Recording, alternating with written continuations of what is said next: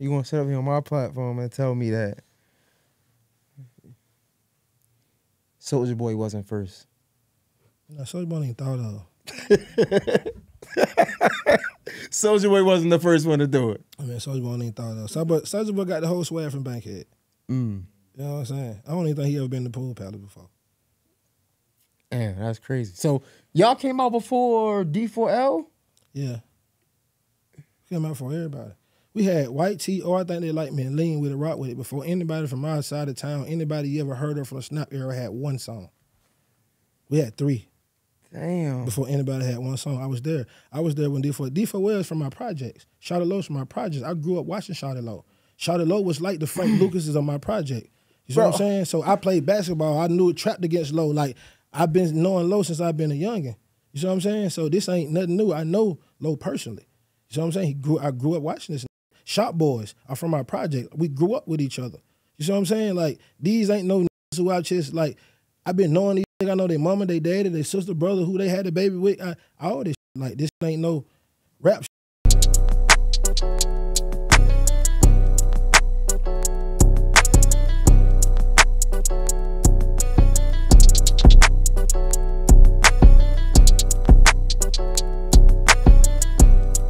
Yo, what's poppin'? It's your boy, Mr. J Hill, and welcome to another episode of the J Hill Podcast. But right now, I want to give a special thank you and shout out to our sponsor, that's Top Dog Law. So look, man, if you're suffering from medical malpractice, a slip and fall, especially a car accident, make sure you call my guy Top Dog Law. That's Top Dog Law on Instagram and topdoglaw.com. Look, if you check out his Instagram, you'll see he uploading big checks. I mean, like every day. I ain't talking about the little ones. The big ones. So shout out to my guy, Top Dog Law, topdoglaw.com. Get that money. I know I'm trying to get it. Let's get it popping, man. Yes, Sirski. Yeah. Mr. J Hill Podcast. We in the building. Every episode gets better. We coming towards the end of the year and the shit just don't stop. This guy next to me, I mean, you talking about Atlanta and you want to know something about Atlanta, who better to tell it than this guy? You heard me? Legendary, and I just been getting legends on the podcast, and I don't really care about how other people perceive them because we gonna get their roses in real life when we talking about the word, right? My man Dylan gonna block that out anyway because we still early. We talk about legends and people not getting their roses, but I want to get this man his roses because, I mean, he was a part of creating a movement that made it fun when we talking about hip hop. When everybody wanted to be gangsters and shoot them up, kill, and bang, bang, he created something to be fun when, in all actuality, that wasn't even what this was about. Come on. That wasn't even him. I'm doing my research. I'm like, oh, he wasn't no snap, lock it, pop it. He was a street. What was he doing this? Man, I got Parlay in the building. Somebody who has now recreated himself, right? He has a podcast, a very successful podcast. So it went from recreation of 3 times, and that's just 3 ways that I know, right? Because I'm pretty sure there's so many other things that he do that I probably not even aware of. We're going to get into it on this episode. Parlay, what up, brother? I appreciate you pulling up, dog. You having me here, dog. Nah, man. You know what's funny? What's going on? I'm pretty sure most people, well, new viewers probably would have a similar sentiment to me. I didn't even know you was a part of the Franchize Boyz. A lot of people said that. Like, I didn't even. Yeah. I got on to you because of the podcast. I had I just thought you were just like some Atlanta, just like on some historian type. Like, just, you was just Atlanta. So when you talking these Atlanta stories, I'm like, damn, I'm not gonna lie. I be looking at just, and I be like, yeah, I'm gonna stay in my lane because some conversations I'm just not qualified to have. Just on some respectful shit. Because like I be looking at this and I'm like, bro, I couldn't even tell you about old Atlanta or in the cuss or what. Like you be talking some Atlanta shit. From here, it's different. I'm from here. You know, it's when it comes to the city. When people speak of the old Atlanta, they'll talk about the city of Atlanta. When people speak of Atlanta now, they talk about Metro Atlanta. That's where the confusion come in at. You know what I'm saying? I was born on the east side of Atlanta.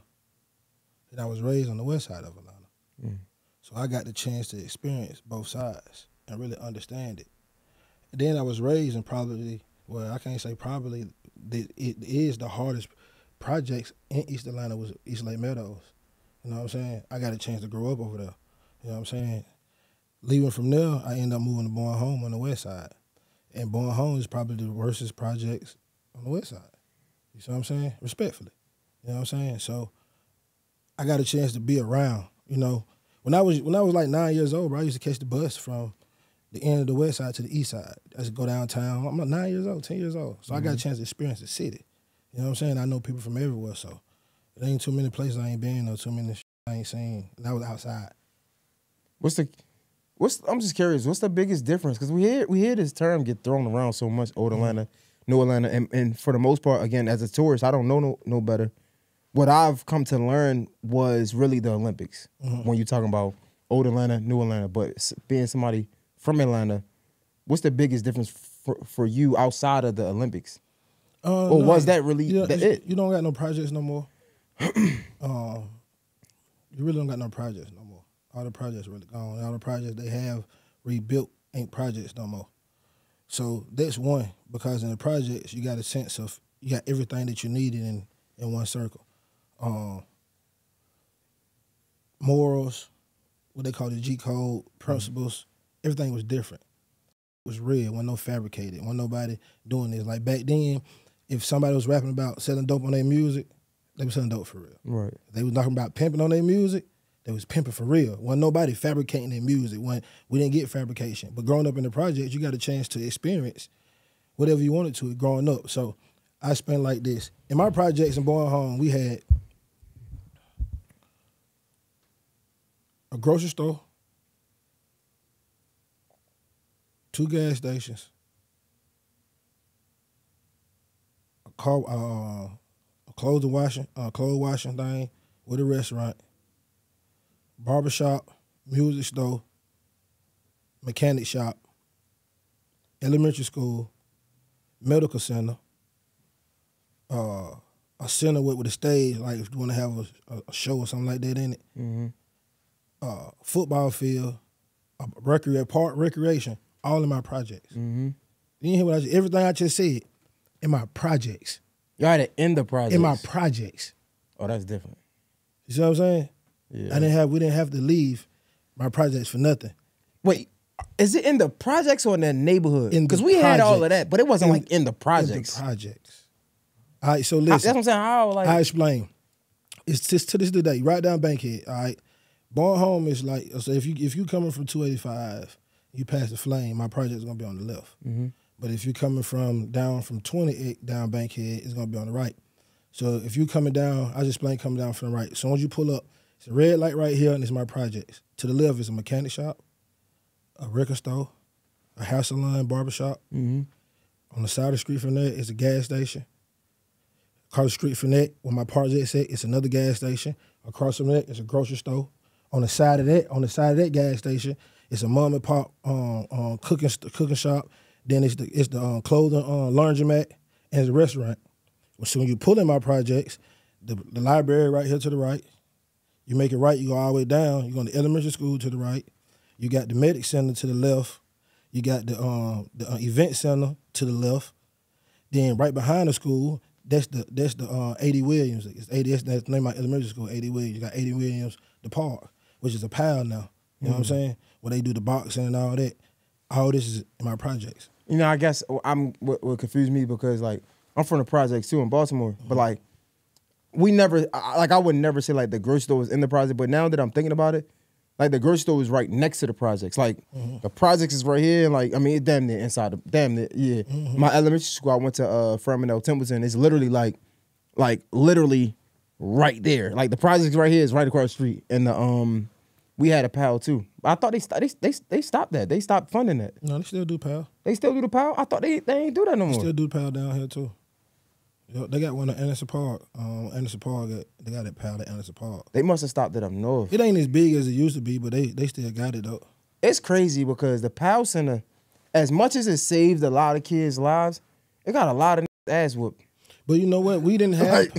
got the ass whooped at the Power Center. But we didn't have PAL growing up. PAL is something that came later. We always had recreation parks, and everybody always go play the recreation. But like I told you, our recreation park was in our project. Yeah. Like nobody drove to practice.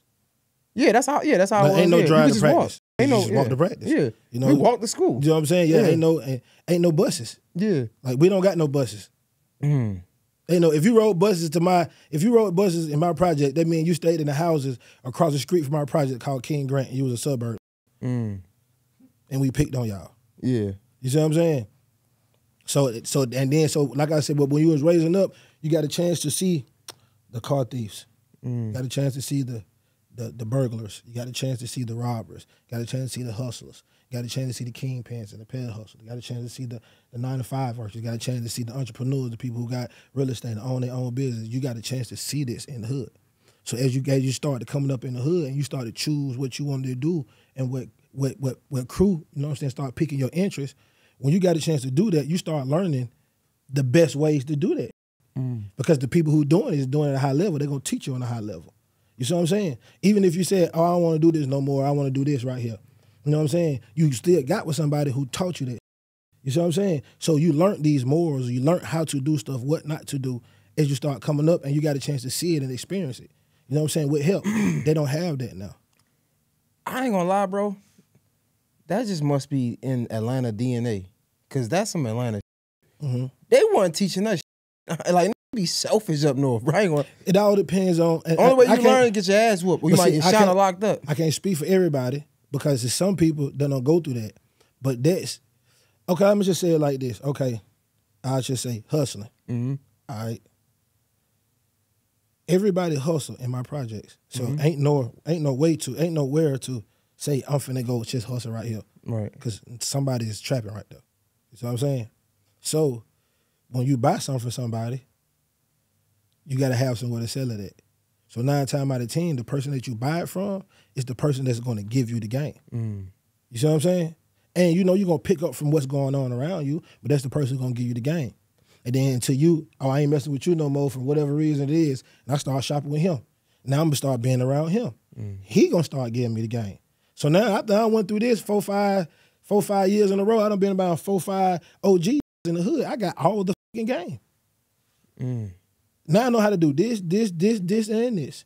These young don't have that. They don't get a chance to have that. They looking at Instagram. They looking at social media. They going by what they hearing in music.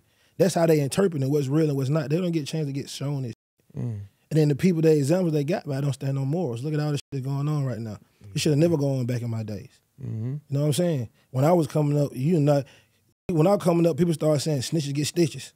You see what I'm saying? And the people that I used to be around, we didn't understand that. Because we used to always hear, all rats must die. You see what I'm saying? So I done been around and started seeing that shift and the change, and all this has been changed from the old to the fun Atlanta to the new Atlanta. Nah, you're right. It's like, cause I mean, that's worldwide, to be honest, bro, because even down to like revenge, right? And I'm not proud to say this, but like, because we was just having a conversation yesterday with Trap about like the standard and how all of this shit is fucked up, to be honest, right? It is. But like, even like revenge, like now, it's about smoking on somebody low, right? Smoking on the person that they got rid of. When I was coming up, bro, and I'm not even like a street, I just was born in I'm not even a street, but that was not even heard of. Like I'll never forget, my uncle told me, I think I was like 11 years old. I think we got jumped or something. It was like, cool, don't worry about it, chill out. We might chill out for 6 months. Don't say nothing about it. We'll catch them when they least expect it. This was like what we was coming up to. Like, so when I'm hearing like you smoking on like it's hot, like yeah, these are ops. Coming up like, nah, you ain't no ops. It's cool. Like that's what I was taught. Like, cool, we got it. Yes, but that's before the transition. Because it was a transitional period. Now, what I can say is, you're totally right. But I always like to play devil advocate in all situations. Because I feel like a lot of times people forget situations that the person that they used to be. And I never forget the person that I used to be. And these same youngins who people talking about, I used to be one of these same kids. You see what I'm saying? So at the same time, we didn't have no social media. Facts, yeah. We didn't have no way to goddamn taunt our ops. Yeah, it was no way. That's a fact. You see what I'm saying? Mm-hmm. But if you in the club or something, they over there, you're gonna have your little words that you're gonna say or something. It's gonna be something, some kind of taunting. If we'd have had social media, we would have been doing it. You know what's funny? Somebody else told me that, and I think that's just some real street mentality because, again, like, I feel like Baltimore is a city where, like, even if you're not the most street, you got it in your blood. Like, that was me. Like, I wasn't, again, I'm not. If you're from the project, it's in your DNA. Yeah, you know what I'm saying? You have no choice but to be. But hearing you say that, because somebody else told me that, and I'm like, okay, but I probably would never understand that because I never really lived that life. You know what I'm saying? Like, I just was there. I'm trying to get out. From the beginning, I was trying to get out. But I say that to say, because, like, somebody else said, they was like, man, you tripping. Like, if we had the internet, we probably do the same shit. Like, because I was, like, in my mind, I'm thinking, like, doing this shit on the internet is goofy. Like, ain't no that's talking all this shit about to be about nothing. And he was like, yeah, you crazy. Like, no. They want their stripes. Like, they the niggas that's going to do it the most. We was already taught that. But you can go down, if you know better, you can go back and listen to all my music and hear all my beefs. All of them. If you know, you're going to be like, oh, shit. Oh, shit. And then even before then, I was doing diss songs on, and I was saying everybody's name. Like, I got a lot of diss songs out. Like, if I got into it with you back then, I dissed you. Like, by name. I mean, actually. And I ain't never been dissed by name. Going straight into that's a great transition. It's funny because Drewski made a skit about, like, back in the day how, like, all the gangsters was like the that dance and make the crazy dance songs. How did that, like, how did that happen? Like, how did the dance music come into play with this? Like, how did street get into that type of music? I don't even understand that. It really wasn't. I really the first of my kind. It really wasn't. But it still was a genre of... Not before me. But even if it wasn't before you, because I don't know the dates. But I'm not speaking like general, because I don't know what every city or town got going on, because everybody got underground music. Before us, the people who danced wasn't the gangsters. The gangsters was the people who danced in the 80s. When the 90s and the late 90s and early 2000s coming, gangsters wasn't dancing no more. Yeah, they was straight back against the wall. I remember this. Selling drugs, you know what I'm saying? It wasn't no more. If you dance, it wasn't nothing but the crazy and the dance. When you go to the club, that's it. You see what I'm saying? It was a transitional period. You see what I'm saying? Like back growing up, it was cool to dance when we was little. It was cool to do the Humpty Dumps, the MC Hammers, the Michael Jackson, all the dances. That was cool when we was young. You know what I'm saying? But then we started getting older. Nobody was dancing no more. You see what I'm saying? Me and my homie Down, rest easy, my dog 7, we was gangsters. But we used to get geeked up all the beans and shit, and we used to just have fun. And we just dance. Gangsters boogie. Like the music come on, we get to doing shit. We weren't scared to be who we was. So when I started doing music, I used to just dance. You see what I'm saying? I didn't have no problem with it. I never seen a difference in between the different, because I always knew who I was. So it's a different when don't really know who they is, or they trying to portray an image that they don't know. I've been being up since I've been little. I've been with this shit since I've been little. Since anybody can ever remember me from any time in their life, they're going to always say, he always been on that. So it ain't no faking, no facade with me. You see what I'm saying? I'm cool and comfortable with who I am. So wait, you telling me them Franchize boys, they was the first of the like snap and pop? They wasn't over dancers. Don't nobody in my group dance. I dance. So that's the thing about it. They were just doing it because the dance became popular. You know what I'm saying? See, if you be for real, on some for real, like Franchize Boyz wasn't even on Lean With It, Rock With It. And it was already the #1 song in Atlanta. So wait, they wasn't on? No. We talking about before it hit mainstream. Yeah. Okay. They wasn't on it. It was already mainstream. I guess it was like Southern though, but it was already the #1 song in Georgia, both radio stations. So I had Lean With It, Rock With It, and I Think They Like Me remix playing at the same time. But I'm not on Oh I Think They Like Me. Because I quit the group. So I quit the group like 3 times. You know what I'm saying? So most of this stuff that was happening, then you gotta think, all this shit happened in like a 3-year span. Like all this happened in like a 3-year span. White Tee, Oh I Think They Like Me, Lean With It, Rock With It. Well, White Tee came out in 2003. It officially came out in 2004. That's when like the world heard it. All right. Oh I Think They Like Me got recorded in 2003. It was on our first album that we dropped in 2004. Lean With It, Rock With It got recorded in 2004, the end of 2004. But it didn't get released until 2006. You see what I'm saying? V103 still played the original version of Lean With It, Rock With It. And it was me, all my artists. See, because I produced Lean With It, Rock With It. You know what I'm saying? So I came up with the whole term, the dance, the name. I came up with all that before we even recorded the song. You know what I'm saying? And I just put all my artists on there. And I was just like, I'm gonna do like Wu-Tang be doing shit. I'm gonna put all my artists, we're gonna get on one song. This how I'm gonna promote all my artists. Because all my artists was like the hottest acts in the pool palace, in the club we used to go to. You know what I'm saying? Now I went and got one of my homies, Shawty Black from Trap Squad. He had another group, they from the West Side too, but they had a hot group too. You know what I'm saying? And I went and put him on the song, and they produced the name with Book. Book is my homie Pimpin' in my group who produced. They cousins. You know what I'm saying? So I got Book to make the beat.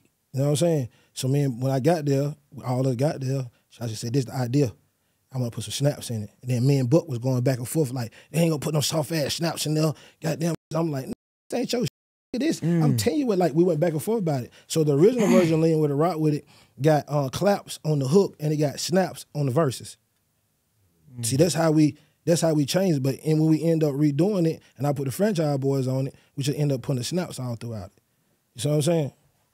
So it's crazy because even back then, I guess, even with coming up with the snap music, even within it was like kind of like still new, like we wasn't really rocking with it. But see, because it wasn't snap music. I don't see the term snap music came from like the RIAA, the record execs and stuff, because in 2004, it was like 5 or 6 songs, top 10, all of them had snaps in it. David Banner, Whisper, the David Banner song he had, the Yin Yang Twin Whisper song, our song, Laffy Taffy, Cherish, Lean With It, Rock With It. Who? Fabo was? In D4L. D4L, okay. You know what I'm saying? So all these songs is out at one time, and all of them had snaps in it. But that's not snap music to us. We call it pool pattern music. You know what I'm saying? We don't call it snap music. That's just that they just named it. So the labels did this? Yeah, the labels did that. But I see artists have arguments about like who created. Because that's what I'm telling people. You know what I'm saying? Like, when it comes to this, and I mean it humbly, can't nobody tell you more about this than me, because I was here from the get-go. We are the reasons. We are the reason, and not just here. We are the reasons want to be rappers. We are the reasons want to be producers. Before us, didn't want to be producers and rappers. If you was rapping and produce, your family did it. You was just gifted. I've been knowing she was gonna do that shit since he was a kid. He didn't do that shit before us. You talking about worldwide or just period? Kanye West wanted to be a rapper when he was a producer. He's a different one. That's what I'm saying. Okay. Other than those who already is gifted, I know I want to be a producer. I was in the band. I was making beats. I've always been musically inclined. After us, street started getting labels. Dope boys started picking up microphones. Who went to college, who know the street, who from the projects, became A&Rs because these crackers were scared to go to these projects. We changed everything. These facts. These facts. So let me ask you this. So if Franchize Boyz wasn't even on the original songs, how did they form? See, we was already together. See, okay, so I know Buddy. It's me, Buddy, rest easy, Buddy. Buddy died of cancer in 2019 too, so rest easy, Buddy. It's me, Buddy, Pimpin', and Jizzle Man. All right? All of us from projects that don't get along. All right? None of our projects get along. Buddy hangs with 2 guys from our project, my homie Danielle and my homie Ray Sean. You know what I'm saying? And they play sports with Buddy. You know what I'm saying? They was like on the sports side. So I used to go hoop with them because I was a hoop star. You know what I'm saying? So we used to go play for money everywhere. And Buddy didn't hoop for real. So they would come pick me up, and me and my homie from our projects, we used to go play 3-on-3 and shit for money. Yeah, that definitely was a project thing. You know what I'm saying? Yeah, but I used to travel all over Atlanta and do this shit. 5-on-5, 2-on-2, The 1-on-1. Yep. I used to play Hot Sauce, Spider, and one. Them niggas know what's going on. Yeah. You know what I'm saying? For sure. So that's how I met Buddy. So that's how me and Buddy formed the relationship. I met Pimp during high school because we played on the same varsity team in 11th grade. Give me years with this song. Are you making music? Are you? Nah, I never wanted to be a rapper. Okay. Never thought about it. Never tried to. I still don't even really call myself a rapper. I just do it. Mm-hmm. You know what I'm saying? So this is like 2000. 2000. So that's what we're doing. So I'm hustling already. You know what I'm saying? Mm-hmm. I'm already hustling in 10th grade. That's what I do every day. You know what I'm saying? So I didn't want to play sports no more. You know what I'm saying? So coaches would come to my projects, and like Coach Frazier he had an ice cream truck and like a barbecue grill truck where to sell the food and shit. He used to always come to my projects and tell all the dope boys like, hey man, tell him he need to come to practice and tell him he need to do this. You know what I'm saying? And by this time, I'm like 15. I'm like, fuck this shit. I don't want to. Ain't that shit too much. I don't want to do this shit. You know what I'm saying? But 11th grade, I said I'm going to play basketball because I actually leave school and just go to basketball practice. You know, football, you got to go summertime practice, 2 a day. I wasn't doing none of that shit. I'm trapping. Like, I ain't got time to do none of that. So I played basketball. In 10th grade, I did everything in my life has been predicated off of me trying to hustle. Everything that I have received in my life comes from me trying to hustle. Sidebar, we're going to get back to the Franchize Boyz, but rumor has it you were one of the creators of the 2 for 5? Yeah, 2 for 5? Yeah, the first nigga in the city with 2 for 5. That's crazy. That's how I became known in the streets. For real? Like, that's how I became known everywhere. You know what I'm saying? That's how I've been known everywhere. You know what I'm saying? So it started with, like, all this shit kind of tied in. It started when I went to college. Boom. So I go to college. I meet Pimp. I do this song in 10th grade. I do this a cappella. Do Language Art Festival. You don't go to Language Art Festival, you don't got to go to 4th period. 4th period is lunch, so it's an hour and a half. Everybody, project niggas skip lunch and go to the project and back in my high school Doug and go to Dixie Hill and go smoke weed until lunch over there come back to class. I used to want to serve everybody. So I did this shit to skip lunch. Boom. School go crazy. Skip the lunch. I do what I need to do. Now everybody wants me to rap. So all the niggas who do music and beats like rap. I ain't fucking done that shit. I ain't trying to do none of this shit. 11th grade come. We doing basketball. Pimp would beat on the lockers. And I rap my verse. And everybody be singing. And she like Sunset Park. You know what I'm saying? All year. So I'm still ain't tripping. So Pimp would say, come on my house. So I say, you buy some weed from me. He'll buy some weed, and we'll skip school, go to his house. He was selling cell phones and shit, turning on them Nextel chirps and shit. He was turning them bitches on and shit. You know what I'm saying? And so that's how me and Pimp formed a relationship. Like I'm telling you, Pimp is from Allen Temple. We beef. Nobody from our project has ever hung with nobody from Allen Temple before me. The projects that Buddy is from, we war with them. Like you don't even get seen at the gas station over here. They've been chasing us since I've been 8, 9, 10 years old. You see what I'm saying? But I formed a relationship. So all this shit is kind of slick weird to me at the time. So boom, 12th grade, I went to school from 8 in the morning to 8 at night, my whole 12th grade year. Just to graduate. You was behind? Yeah. Yeah, yep. You know like doing Twilight School shit. Yeah, you know what I'm saying? So I did that, so by me doing that, I can't play no sports. You know what I'm saying? But I want to trip because I just want to graduate. It's just my mind's always been like a little different. You know what I'm saying? So, Buddy, my homie, 2 homies, Danielle and Ray, who I started to hoop with, they graduated before me. So they go to HBCU called Barber Scotia in North Carolina. It's like 10 minutes away from Charlotte. So they back home, they like, come to school. I'm like, nigga, fuck school. They're like, man, you ain't doing nothing else. You know, they positive. So I always got an ear for positive shit. So I'm like, I go up there, I ride up, they like, just ride with me, ride up there with us. So I say, I'll ride with y'all if y'all smoke weed with me. That was my dilemma. They said, okay. So this their first time smoking weed. So we smoke weed. I ride up there with them. I'm walking to school. They go up there. You know how you put your classes in, what you want to take prior. Mm-hmm. I mean, after when you come back to school. So I'm walking. You know, every HBCU is on the projects. Every HBCU in the United States of America is in the projects. Mm-hmm. I'm walking. Or in the hood. And not necessarily the project. But same difference. Yeah, yeah. You know what I'm saying? Mm-hmm. So nigga walk up on me, ask me, do I got some weed? I said, yeah, I got some weed. So I give him a nick. He give me $10. So, you know, he give me the $10. You know, I put the money in my pocket. You know, I brought my bone, I put my bone in my pocket, but the guy walk off on me. You know what I'm saying? So now I'm like, so I asked one of the guys who went to school there before us, like, hey, what these is right here? He like, these dimes up here, and they don't got green weed like that. Well, you'll sell out. I walked to the front and signed up for college. Got 3 scholarships. That's how I got to college. Damn. You know what I'm saying? Crazy. So we go home, we come home for the summertime. I do my summertime thing. Now it's time to go back to school for orientation.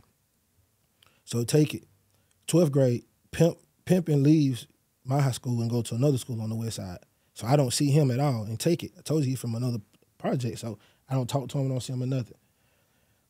First day of orientation, go get in all my class and stuff. I'm walking down the sidewalk, walking to the dorm, and see the window up here, a beat playing.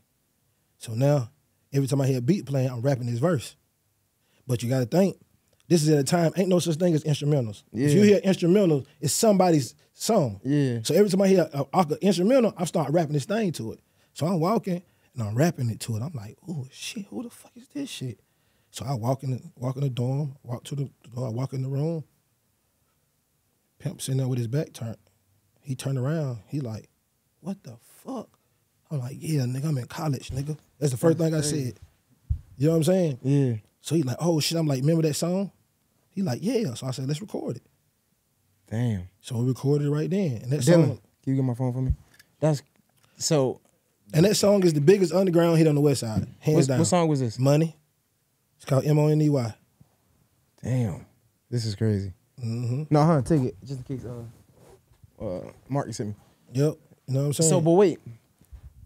So y'all together, right? Because he a part of the Franchize Boyz. No, ain't no franchise boy yet. Okay, but is he a part when y'all? He's the producer. Okay, but when you make Lean With It, Rock With It original, now what was the song that you said they wasn't on that? Lean With It, Rock With It. Lean With It, Rock With It, and that's going up. That's going crazy in Atlanta. Mm-hmm. And you got your artists on there. Mm-hmm.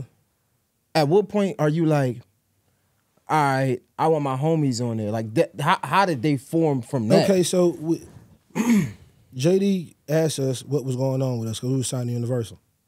So you were signed to Universal before Franchize Boyz even. No, us we signed to Universal, Franchise Boyz.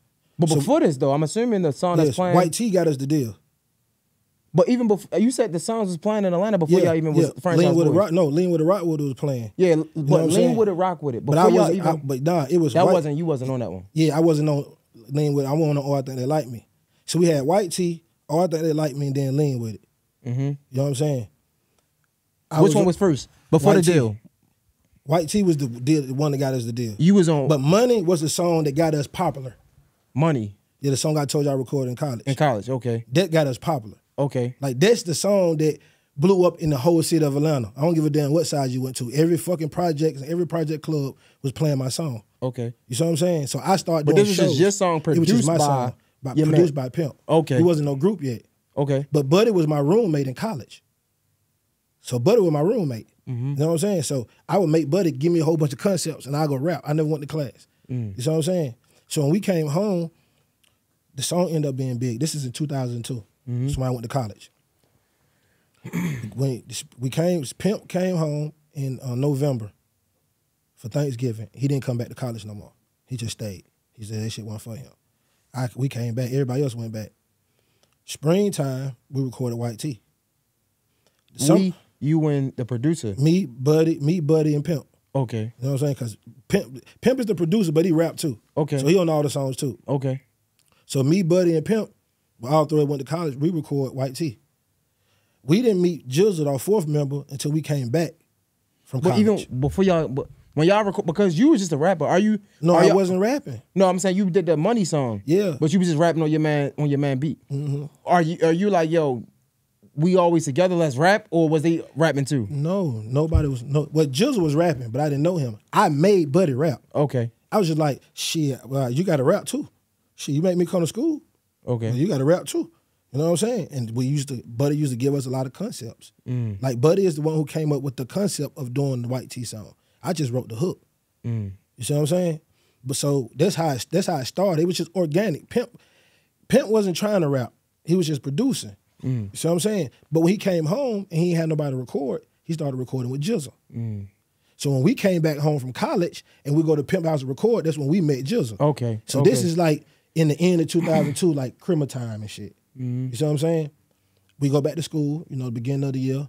I don't come back home until spring break. You know what I'm saying? We record White Tee on spring break. Go back to school, I come back home, summertime 2003. My song is the hottest song in the streets. So now I'm doing shows for my song. So we would do 3 songs.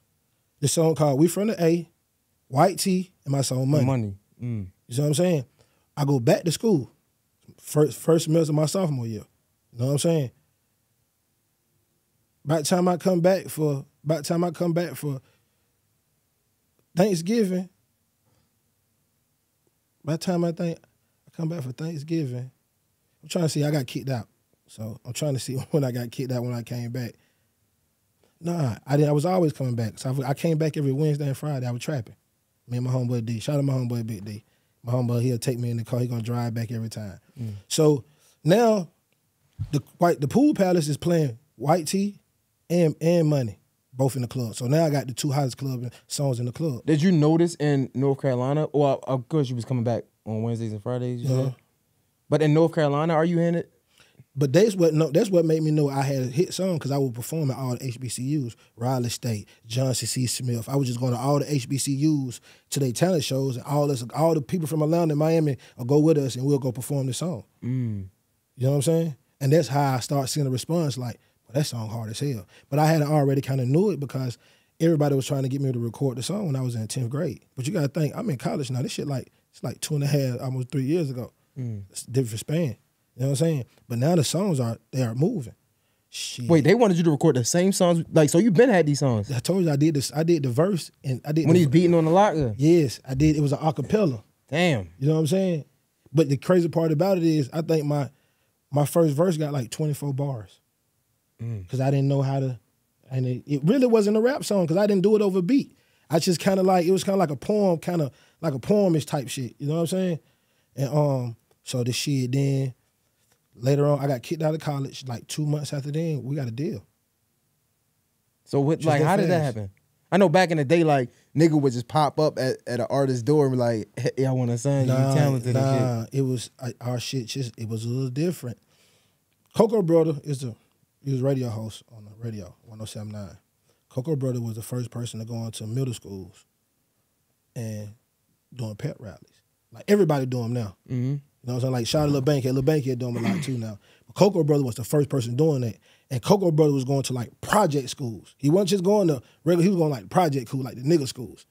So you got to think the time White Tee was out, throwbacks were real popular. So that's why we say fuck a throwback. Because I used to buy shit. The jersey, right? Yeah. I used to buy fucking, that's all I used to have. Yeah. Throwbacks. With the big patch. Yeah, for sure. So damn, I'm my old nigga. Shit. I really remember this shit. Like, I remember the throwbacks, So he had to have the certain patch or your shit was fake. For sure. Your shit was fake. Yeah. So he had a middle school on Bankhead. So Coco Brother in there doing his thing. So he take his jersey off and he had the white t-shirt up on it. And all the kids start running around screaming, yep, and my white tee. Yep, and my white tee. Like the whole school. And Coco Brother like, what the fuck is this shit? You know what I'm saying? So he called Moot B from D4L and linked us up with Raheem. You know what I'm saying? And we got the song on the radio. Yo, and during that time, how was that when you get signed? But I know back then, like, they was really fucking artists when it comes to the money shit. How did that happen? Did they own y'all shit or? Nah, well, you know, when you contract your deal, you're gonna always have a clause in your deal where it's gonna be like, okay, you get this deal, we're gonna own your masters for 20 years, 25 years, 30 years. Everybody went through that. You know what I'm saying? That's why you hear the artists now like, up 2 more years, I get my masters back. Up 3 more years, I'm up this year, I get my masters back. You see what I'm saying? Because it be clauses in your contract like that. So everybody get a clause like that in their contract. But as far as money-wise, I ain't never had a bad contract for real. You see what I'm saying? You got to think, our first deal, we got $500,000, and they gave it to us. Like advance? For our album. Like, okay. They gave us $500,000. So our first deal was $500,000, but the label didn't control our budget. We had the whole $500,000. So we spent on what we wanted to spend on. But you got to think, me and Pimp do the producing. So it wasn't no producers to pay. Yeah, you get half. You get like the producers get like half. Yeah, you know what I'm saying? That up front, bro. I think we spent a total of like $50,000 on the album.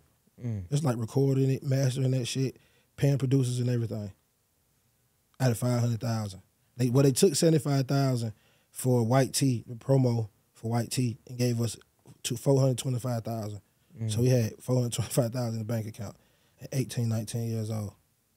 Divided by 4, right? Yeah. But they was just for the album.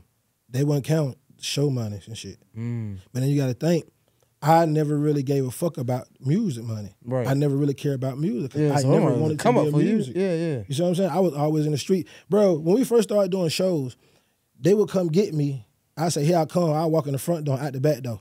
And just tell my homie to call me when they leave. Because me leaving, the money that I was leaving wasn't, the money at the show was enough money for me to leave. So wait, Parlay, you sit up here and tell me, you gonna sit up here on my platform and tell me that Soulja Boy wasn't first? No, Soulja Boy ain't thought of. Soulja Boy wasn't the first one to do it. I mean, Soulja Boy ain't thought of. Soulja Boy got the whole swag from Bankhead. You know what I'm saying? I don't even think he ever been to Pool Palace before. Man, that's crazy. So y'all came out before D4L? Yeah. Came out before everybody. We had White Tee, or I think they like me, and Lean with it, Rock with it, before anybody from our side of town, anybody you ever heard of from the Snap era had one song. We had 3. Damn. Before anybody had one song. I was there. I was there when D4 was from my projects. Shawty Lowe's from my projects. I grew up watching Shawty Lowe. Shawty Lowe was like the Frank Lucases of my project. You see what I'm saying? So I played basketball. I knew it trapped against Lowe. Like, I've been knowing Lowe since I've been a youngin'. You see what I'm saying? So this ain't nothing new. I know Lowe personally. You see what I'm saying? I grew up watching this nigga. Shop Boys are from our project. We grew up with each other.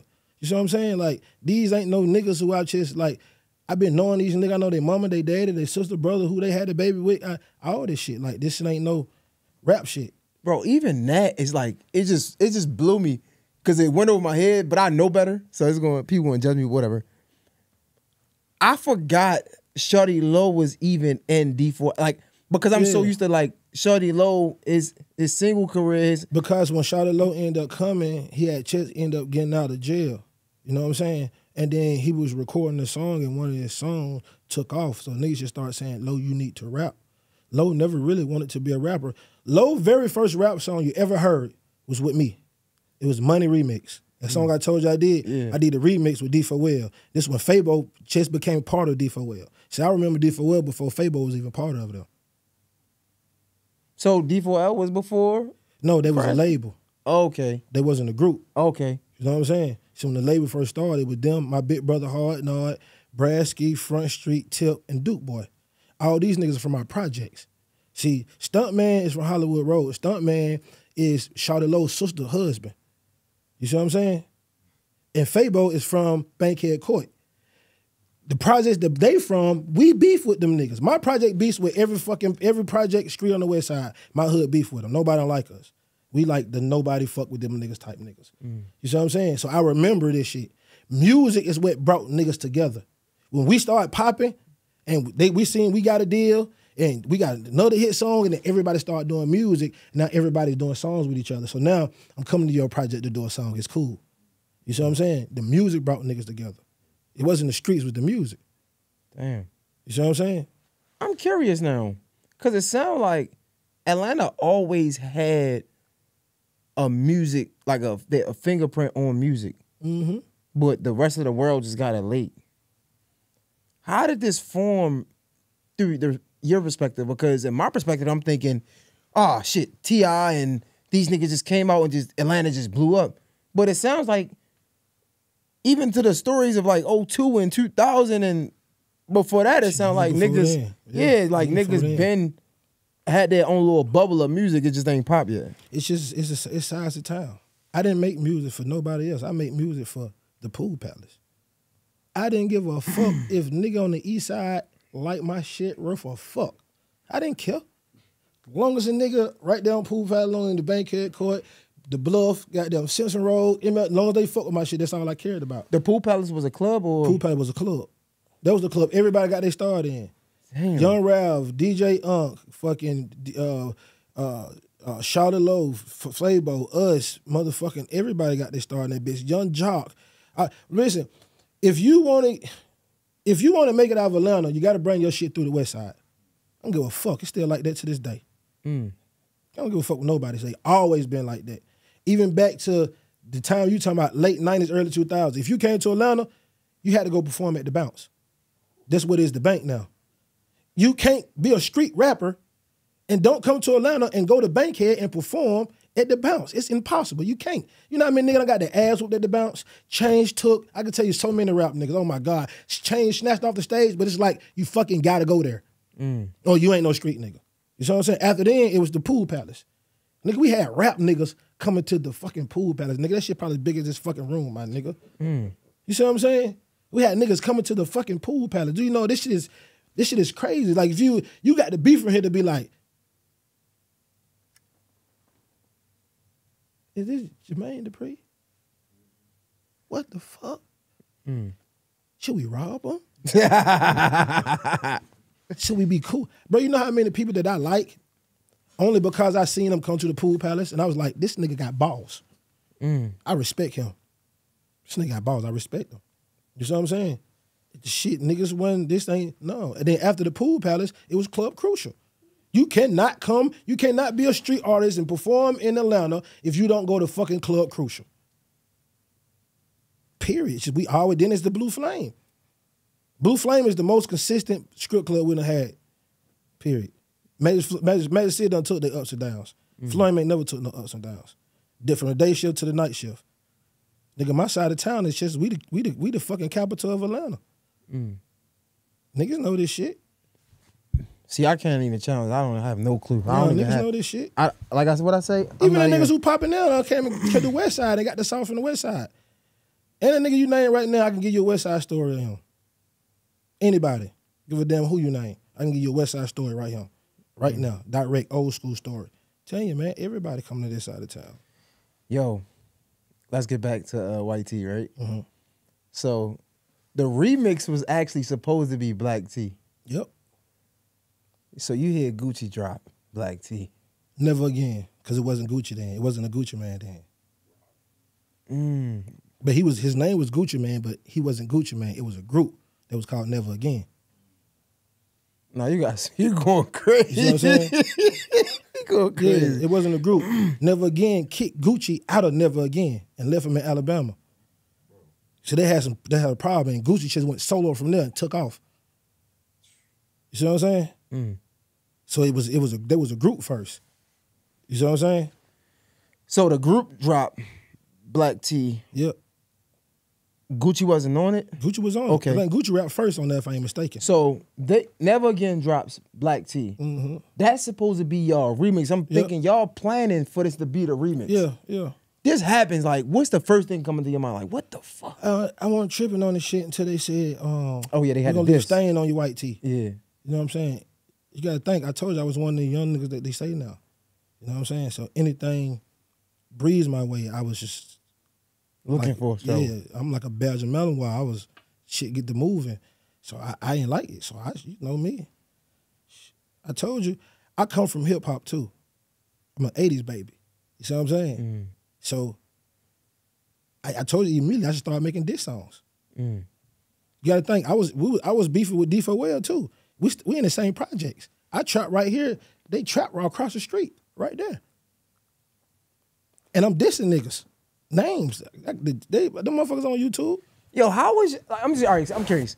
How is in my mind, again, because I'm ignorant, right? But I'm just hear me out. Give me some grace. in my mind, this shit sounds crazy because it's a bunch of dancing niggas, like in my mind, right? But you niggas is really like from the streets. But if you think about it, it really wasn't no dancing besides the physical dancing that we did to have fun. If you listen to the music, if you listen to the lyrics for real, we never was talking about dancing. Facts. Yeah. See what I'm saying? Yeah, that's a fact. Even if you listen to White Tee, the first fucking lines is I slang in my white tee, I bang in my white tee. Yeah, facts. I'm serving fiends in my white tee. But like, I guess the world is, you see what I'm saying? It's hard. Like in the world, well, I'm not gonna say the world.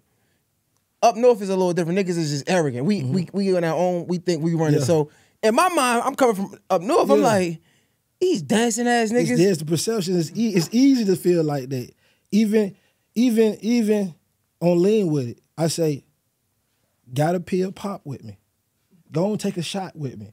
Call me Ted, I got grams, don't hate nigga, shot with me. And all the kids saying this shit. Got a pill pop with me. Go and take a shot with me. And the parents let them. It's not the music, it's the look. People are, that's why it's so easy to trick people now. That's why it's so easy niggas to do a song and look hard and carry a gun. Nigga like, oh, he's a street nigga.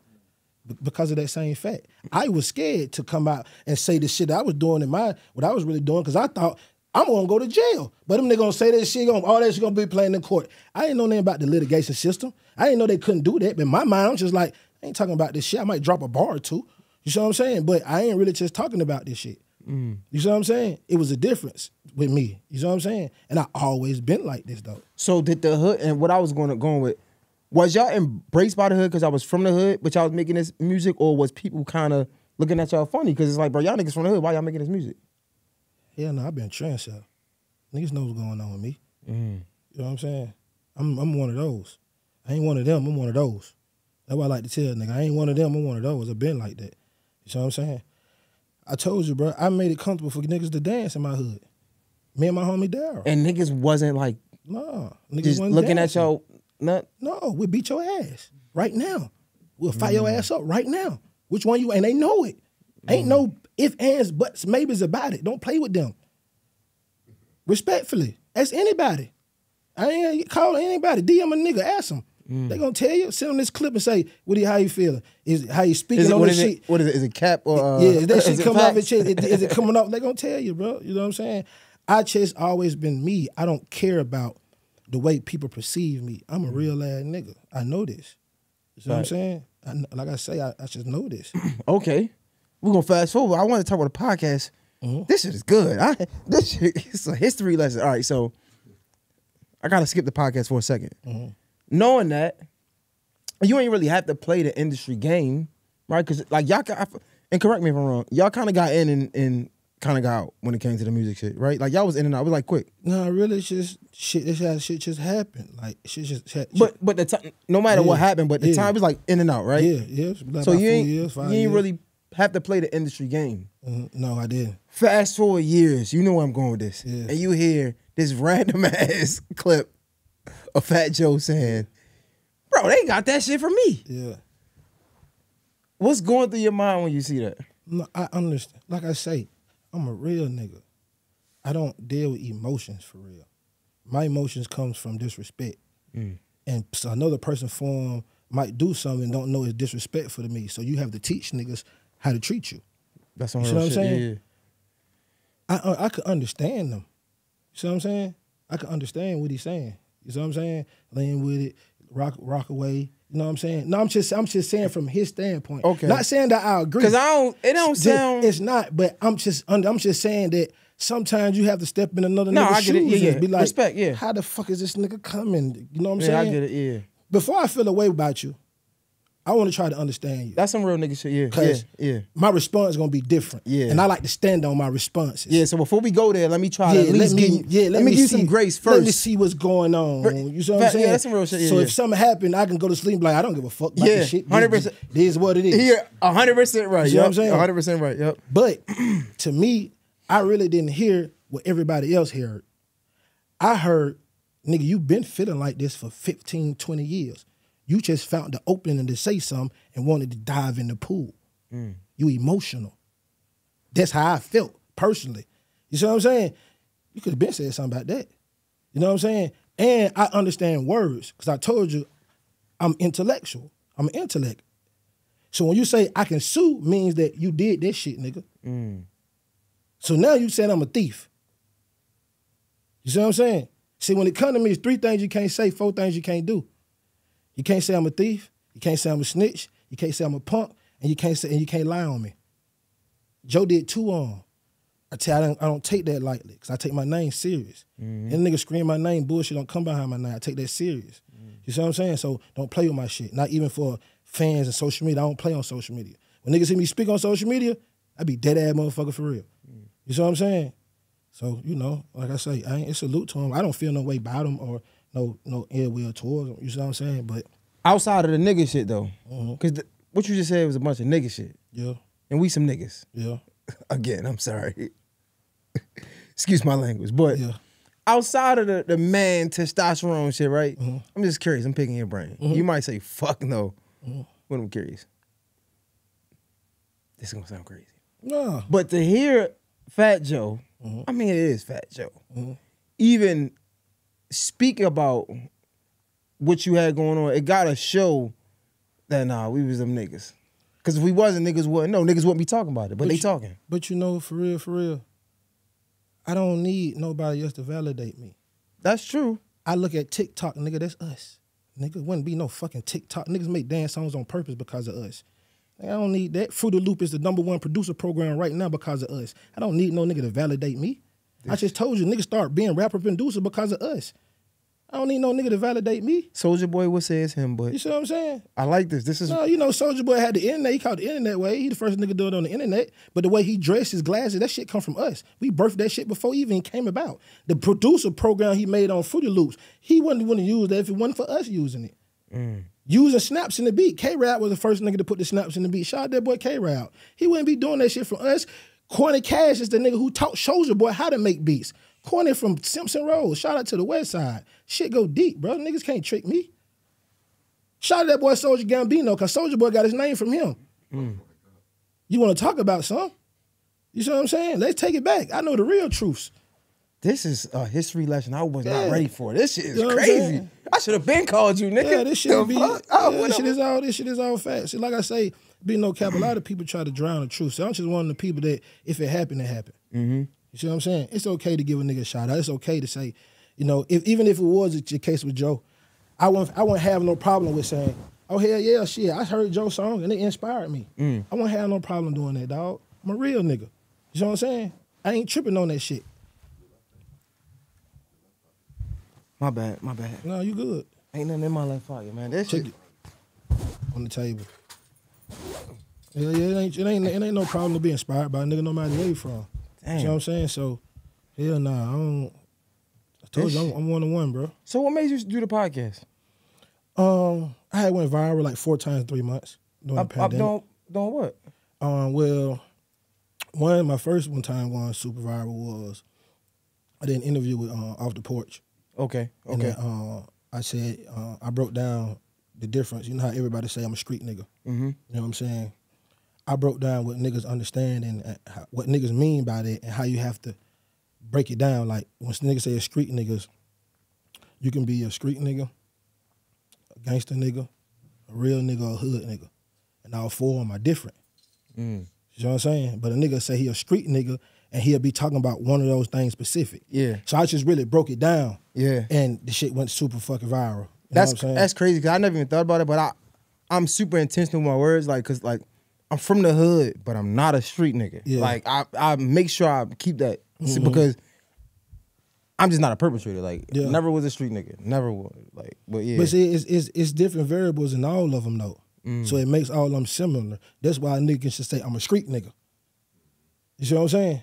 And all depends on the situation. Break it down. Okay, like a hood nigga just nigga grew up in the hood. Yeah, that's what I'm thinking. Yep. That's it. Just a hood nigga. You know, drug dealing, nigga getting shot, killed, school, nigga getting beat up, cheap shoes. You know, hood niggas, product of your environment. So when you see shit, you ain't fucking. You desensitized to it. You know Cause what I'm that's saying? what Police come, you ain't. You just like, nigga, I done seen this nigga. She's a hood nigga. Yeah. You know what I'm saying? Then you got a street nigga. A street nigga is not a hood nigga. You don't have to be from the hood to be a street nigga. A street nigga is just a nigga who operate in the streets. You know what I'm saying? That just means 9 times out of 10, whatever you doing, it's informational based, or you selling something to street people. So even if you got a fucking T-shirt truck, nigga, and guess who pulling up on you posted on the corner of Bankhead and High Tower, nigga, you could be a street nigga. You see what I'm saying? If you can indulge information in the street, oh yeah, you know Lil Ray, you could be a street nigga. You know, it's suburban niggas or street niggas. You see what I'm saying? Gangster nigga is it's a mentality. It's not something that you can physically be. You see what I'm saying? Just because you shoot nigga don't make you a gangster. You see what I'm saying? This is a fact. So, you know, it's a mentality that you have. You know what I'm saying? You can't be a gangster nigga unless you're smart. So if you're not the smartest nigga, you're not the gangster. You're not a gangster. What's a gangster? You know, in the sense of the term, what nigga mean gangster means, you know, stand on business, I'll do something to you, I'm handling my business, I'm about the shit, I'm gonna pull up. I'm just saying in the sense of what everybody say. You know what I'm saying? But you can't have all that if you're not smart. Because you ain't gonna go to jail. What's gangster about that? You see what I'm saying? Even if you want to get away, it take thought process. You see what I'm saying? And we get the gangster shit from, you know, like the mafia, the mob, you know what I'm saying? All them niggas like smart, they went to like Ivy schools. You know what I'm saying? Them niggas extort you, then do your books. Niggas ain't extorting niggas and doing books. Niggas not even that fucking intelligent. Yeah. You see what I'm saying? So that's what I mean by that. And I was just like, real niggas don't have to be a hood nigga, street nigga, or gangster nigga. Real niggas just a nigga who stand on principles and morals. Like, I don't have to agree to your principles for me to say you're a real nigga. If that's what you feel like, and you standing on that shit right there, as long as you stand I'm gonna say I respect that nigga. If I respect you for being a real nigga. You know, it's funny. We talking about, like, in this podcast space, since we talking about podcasts, or just content in general, the real niggas are the ones that can't get canceled because they stand on it and we know it. For example, Boosie, right? Boosie, even like Trick Daddy, like, these niggas are people that say the craziest shit, the most outrageous shit, but they don't get canceled because they not teetering the fence. They not playing the fence. They saying what they saying, they stand on that shit. It's the niggas that don't stand on it, but like be teetering the fence, that get canceled all the time. That's what I've noticed. I don't know if it... No, it is. It's because niggas don't really be about that shit. That's just how they feel. Okay, so I'm inquisitive as fuck. Now I'm curious. I might just go everywhere. Departments. What came first, your podcast or Desi Banks shit? Desi came first, but you gotta think, I had a podcast before I had In Apartments. See, In Apartments was my second podcast. So I had OG Talk already. You know what I'm saying? I introduced Stack 5. I introduced the word of Big Will. Niggas had never in the world. I know niggas who been knowing who the fuck Big Will was for fucking 20 years. Wait, never seen him. What Big Will? Big Will who owned the bank. Okay. Probably the richest nigga around that motherfucker, for real. Yeah, I'm thinking to myself. He the only black man in the United States of America that got prime real estate by any sports facility. Okay. He got 10 and Roses right there by the dome. He owned both of the restaurants. And he owned the bank. He got like 4 Roses. You see what I'm saying? Street nigga from Herner Home, from right down the street. Michael Jordan used to pull up on a nigga every time they came to the city. He a street nigga, but if you not in the who's who, you don't know who he is. You know what I'm saying? So if a nigga see him on my podcast, like, what the fuck, nigga? How the fuck did you get Will? Nigga, how the fuck you get Will to sit on the... Niggas fuck with real niggas. You see what I'm saying? I got big unk on that motherfucker. And this is on OG Talk. Yeah, you know, I did like 12 episodes. So what made you change it? Because OG Talk was for OGs. You see what I'm saying? Everybody know, yeah. Okay. That's why I started doing podcasts. I started doing podcasts to talk to young niggas. You see what I'm saying? So niggas, like I say, when niggas growing up in the hood, you get a chance to get that leadership and guidance from different niggas. Niggas don't get a chance to do that. I say, if I do a podcast, that's what I'm gonna do. I want to get game. I want the niggas to see, but my podcast be like, I just learned some shit. You see what I'm saying? So that's why I started doing it. And niggas started hearing me like, I want to come on there. But nigga, you not no OG. So I said, damn, you know what? Shit, I'm gonna just start a podcast for them niggas. So I said, shit, goddamn, you know, that nigga Daisy wrote off my name, so shit, I'm gonna pull the whoop. I was gonna ask that. So I was gonna ask about that exchange, because if the apartments came first from him, we know Parlay is you. Yeah. Was like, did he talk to you about that, or was that just the Parlay shit? Yeah, no, he was just, so I done been around Daisy. Daisy cool. See what I'm saying? I got Daisy line, you know what I'm saying? I got a whole bunch of friends who I deal with personally who deal with Daisy personally. I got a homie who's around Daisy in every single one of Daisy's skits. Man, this man might be together 2-3 times a week. You see what I'm saying? It was our respect. You know, I had homies who like, Just like wanted him to stop. Like, nigga, gotta pay you. But I told you I ain't that type of nigga. I was just like, nigga, I ain't tripping on that. If anything, nigga, he helped me out. That nigga do $1 million every clip. Nigga, parlay this bitch around that motherfucker, nigga. You know I only was asking that because parlay ain't like a don't know about nobody average. named parlay. You know what I'm saying? Like, Listen, if somebody named parlay, they name themselves after me. Even if it was intentional or unintentional. And I don't pull a Fat Joe. You know what I'm saying? even if it was intentional or unintentional. This nigga funny as shit. You know what I'm saying? Because not even today, it's not no name that you just catch a nigga name saying parlay. Yeah, I don't think nobody was parlay before I came out. Nobody. Yeah, I don't think I've ever. No, that's what I'm telling you. You know what I'm saying? Yeah. They know I ain't lying.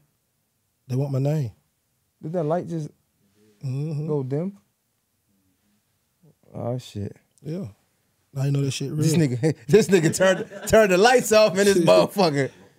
Damn, what the fuck? Well, shit, we gotta fix this, man. Yeah. This is great. God damn, this is fire. I appreciate you pulling up. No, for sure that. Dog. Damn, legend. Like I said, parlay. I mean, shit, and that's how you follow him too. Just parlay. Yeah, I am parlay. You know what I'm saying? You know, we're gonna kick some real shit. You know what I'm saying? Follow the sports page from my boys. You know what I'm saying? Yeah, I definitely gotta follow my kids. You know what I'm saying? My Huncho Elite 7v7 page. Man, I appreciate you for pulling that. I don't know what the hell just happened. This shit is I'm getting tired of this shit. This shit is I'm tired of this shit. Speaking of hot, I like that. Yeah, no, facts. Appreciate you, brother, for real. Appreciate you, this dog, shit was sure. great, man. J Hill Podcast is rap. We out.